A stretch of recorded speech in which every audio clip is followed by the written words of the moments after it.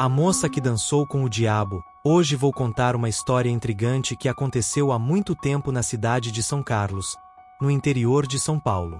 Era uma vez um major chamado Simão, um homem respeitado na região de São Carlos. Ele tinha uma filha, a quem adorava e mimava com todo o carinho. Acontece que essa jovem fazia aniversário durante a Quaresma, uma época em que, antigamente, ninguém ousava fazer grandes festas. Mas ela insistia que queria uma celebração, não se importando com as tradições.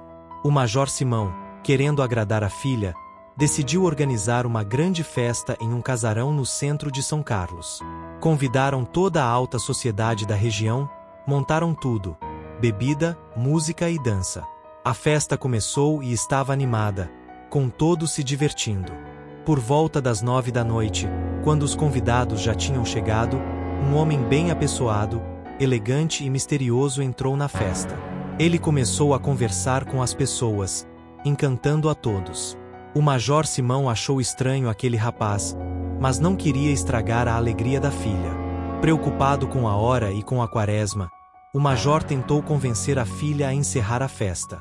Ela, no entanto, estava determinada a continuar. Foi então que o misterioso homem convidou a moça para dançar.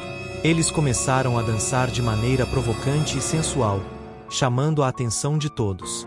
Enquanto dançavam, o rapaz estava muito próximo da moça, roçando o rosto dela com o seu chapéu.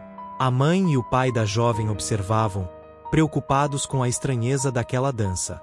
Em um momento de desconforto, a moça tentou afastar o rapaz e, acidentalmente, derrubou o chapéu dele. Para o horror de todos, quando o chapéu caiu, revelou-se que o homem tinha enormes chifres na cabeça. Ele era o próprio Diabo. As pessoas gritaram em pânico, e a moça desmaiou de medo. O Diabo deu um bufido aterrorizante, soltou uma explosão de fumaça preta e quente, e desapareceu. A festa virou um caos, com as pessoas correndo desesperadas.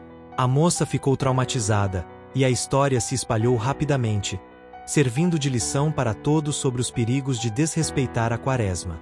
A casa onde tudo aconteceu, um casarão no centro de São Carlos, ficou conhecida como Amaldiçoada.